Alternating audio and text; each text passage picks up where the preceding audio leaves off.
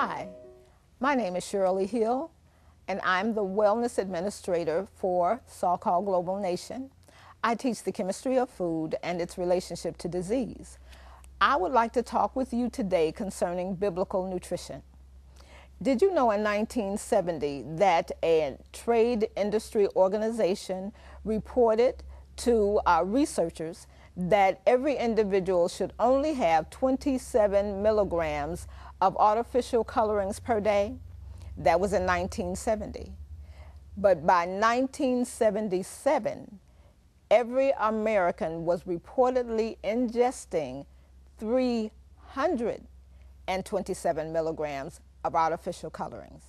That has nothing to do with the flavorings and the other chemicals, the enhancers, food enhancers, and genetic alterings, nothing to do with that. By 1977, that number had increased from 27 milligrams to 327. That is an increase, just in case you can't count, of 300%.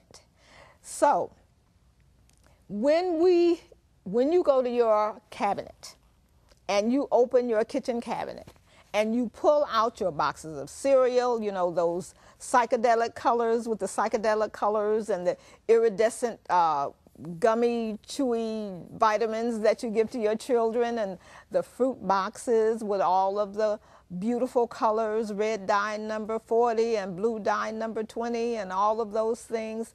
How many chemicals are we actually giving our children and feeding ourselves, and what are the repercussions, or what are the hazards of the things that we are putting in our body? And why does it matter? You know, why does it matter that we're taking in all of these colorings and flavorings and additives? Let's go to the Word of God. In Genesis, the first chapter, about the 10th and 11th verse, and then down again probably around the 27th verse, you will find a word that is repeated over and over again by God. And he says that every living thing in these scriptures, that every living thing should reproduce after, or bring forth, after its own kind. Now, what does that mean? Well, the word kind there, its definition is genus or species. So in the first chapter of Genesis, we see that God establishes a law that states that anything that has life, that it would reproduce after its own genetic nature or its own species.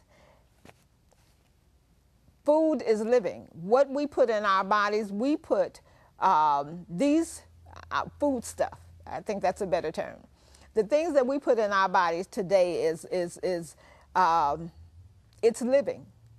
It has a nature, and it reproduces.